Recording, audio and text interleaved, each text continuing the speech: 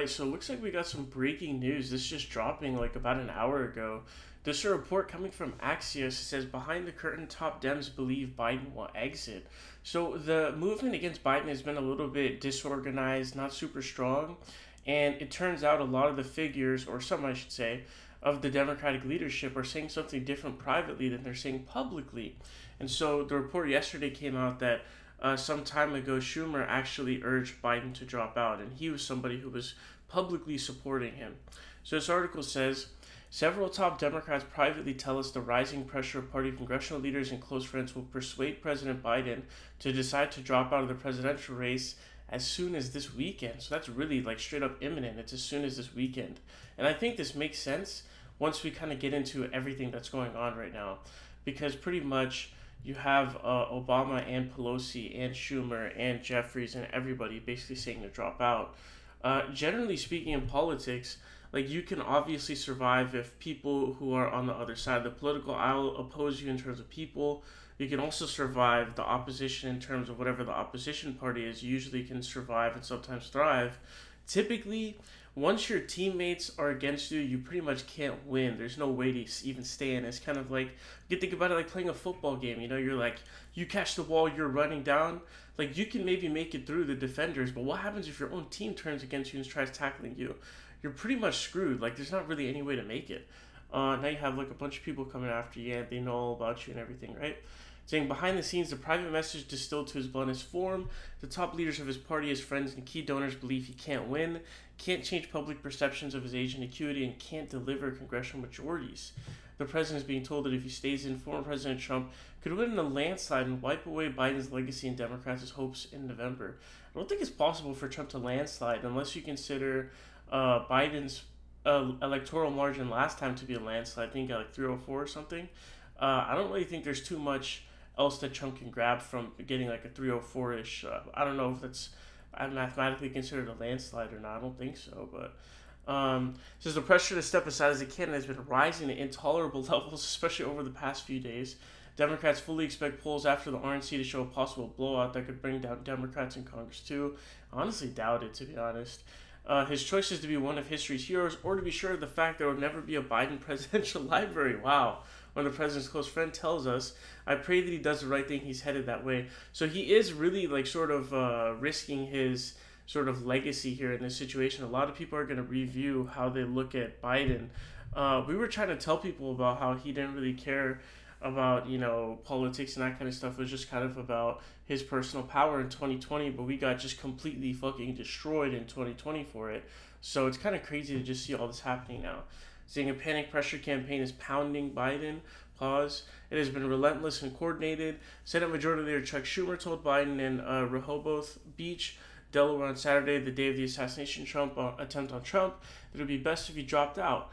Former House Speaker Nancy Pelosi, a mastermind of the campaign to get Biden out, told him that he could destroy Democrats' chances of taking back the House. We're told she's also worried about donations drying up. That's another issue that I actually didn't mention, is donations are actually drying up. I think Katzenberg, like a big donor, was like, hey, dude, your candidacy is actually bad because we're actually having rich donors dry up. So Democrats are typically amazing fundraisers, like beyond amazing. House Minority Leader Hakeem Jeffries delivered a similar, if more subtle, message to Biden. Former President Obama has spoken loudly with the silence, and his former aides trashing Biden in public. Bill and Hillary Clinton are doing what Obama's doing, so are their former aides. We're increasingly hear top Biden aides, including ones who initially urged him to fight on after his disastrous debate on June 27, 21 days ago, are saying it's now when, not if, Biden announces he's not running. And so pretty much I think that originally I was going to say that the only way to penetrate him would be getting through Hunter and Jill, because it seems like those are the only people he's taking seriously, because his response to the donations drying up was, hey, F it, we'll do it without them. That was his approach. He didn't really seem to care. But I think that was because there was no concerted, clear effort. Now there's a clear, concerted effort to get him out, and I don't think he'll be able to survive a clear, concerted effort where you have Hakeem Jeffries, Chuck Schumer, Nancy Pelosi. When you have everybody coming out against you, there's pretty much no possible way. It's saying, as we told you in the Behind the Curtain column 18 days ago, a Democratic official said Biden will not be dragged off the stage. The goal is to let him walk off the stage, but he wouldn't take the hints loud as they got, so it's come to this. He's forcing people who like him and respect him to resort to trying to shame him. Biden can't be forced out. He has the delegates. No one can physically pry them away. He needs to do it by choice on his terms. They can effectively de facto force him out. If everybody comes out against him, there's no way for him to possibly survive. It's not going to happen. If literally every leader in the Democratic Party comes out in a concerted effort to tell him to drop out, he will do so. And it happened in 2016 too. He was supposed to run in 2016. And honestly, I wish he did.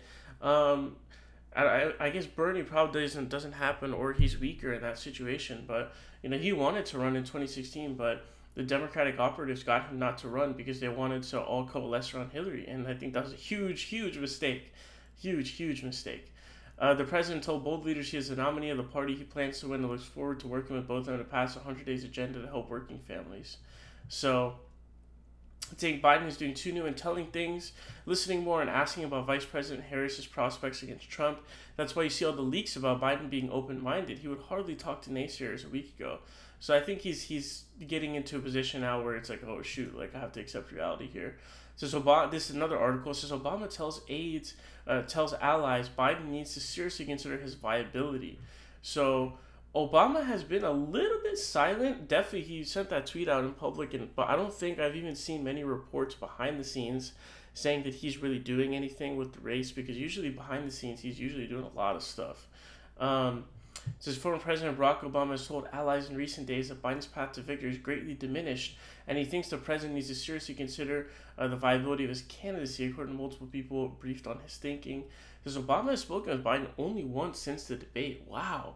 And he's been clear in his conversations with others that the future of Biden's candidacy is a decision for the president to make. It's pretty fascinating. So he's been, like, I guess not talking to him directly, but it's saying behind the scenes Obama has been deeply engaged in conversations about the future of Biden's campaign, taking calls from many anxious Democrats, including former House Speaker Nancy Pelosi, and has shared his views about the president's challenges. Okay, so it looks like behind the scenes he is pretty active on kind of talking to people and stuff like that. So he is active. He's just not talking to Biden directly. I guess maybe he thinks that was maybe the healthier way to approach the situation. Or I don't know if he feels like, hey, if Biden seems kind of like a stubborn, like demented type of dude, anytime you have someone that's really stubborn like that, I think sometimes the best strategy can be, hey, let me not pester, let me let them just like sit in it and like digest it. And then obviously Pelosi is telling Biden, you're dragging down Democrats. I think the article title of this that I saw on Twitter for Politico was like, Nancy Pelosi will not stop until he drops out. And so, yeah, so saying former House Speaker Nancy Pelosi told President Biden last week that she and other Democratic lawmakers worry that he's dragging down the party in an extraordinarily candid confrontation that came amid mounting pressure on Biden to end his re-election campaign. Pelosi also warned Biden that some Democratic lawmakers would start to grow louder in their griping about his political weaknesses. The speaker does not want to call on him to resign, but she will do everything in her power to make sure it happens. This person said, referring to Biden quitting the race. So honestly, from the reports, it sounds like Pelosi has been the strongest one to be like, hey, get the F out of the race.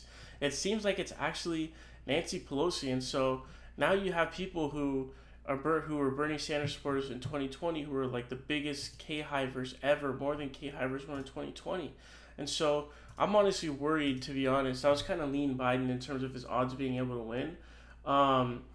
But if you bring Kamala Harris in, I think it's pretty much a disaster. I hope they hold a primary instead. I hope they don't just choose Kamala, because I think she's a really bad choice. I think that once the race starts up and the scrutiny comes, all that horrible campaigning that she had, all those horrible campaign instincts, all that stuff, that all returns. Right now, her poll numbers might look okay because nobody cares about her right now, right? Once the scrutiny turns on, the numbers are going to go down. And I don't even think young people are going to be excited to vote for Kamala Harris. Like, you're really going to sell like a cop to young people? It's just probably not really going to work, right? She tried that kind of stuff in 2020, and they're saying like it's a different time or whatever, but watch, we'll jump in a time portal. We'll jump in a time travel machine as soon as it turns, as soon as she becomes a nominee. So I hope it's anybody else, to be honest, but I don't know who a good replacement for him is, though. But let me know what you guys think.